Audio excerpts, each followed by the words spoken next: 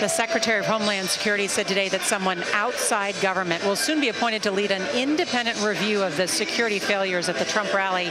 He also announced that Robert F. Kennedy Jr., the independent party candidate, will get Secret Service protection. More now from CBS's Nancy Cordes at the White House. Adjustments have been made to the former president's detail, to the current president's detail. Homeland Security Secretary Alejandro Mayorkas called Saturday's shooting a security failure, though he insisted today he still has confidence in Secret Service Director Kimberly Cheatle. Is the Secret Service stretched too thin?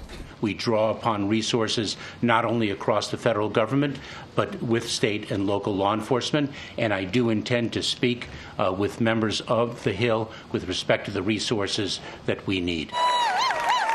As the Republican convention gets underway, the Biden team is moving cautiously to restart its own campaign advertising after pulling all ads this weekend as a sign of respect.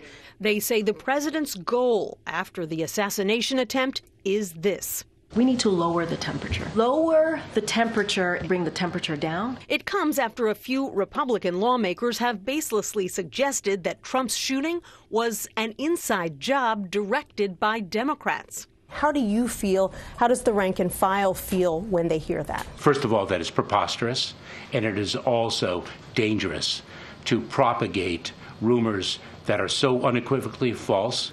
In an interview with NBC this afternoon, Biden was asked about some of his own rhetoric, including his frequent claim that Trump is a threat to democracy. How do you talk about the threat to democracy, which is real, when a president says things like he says? Do you just not say anything because it may incite somebody? Vice President Kamala Harris reached out to Trump's VP pick, Senator J.D. Vance, this afternoon. She told him that she had congratulations. She welcomed him to the race in a voicemail message, and she said she hopes to see him in the vice presidential debate that has been proposed by CBS News. That would be what must-see TV. Definitely. Nancy Cordes, thank you.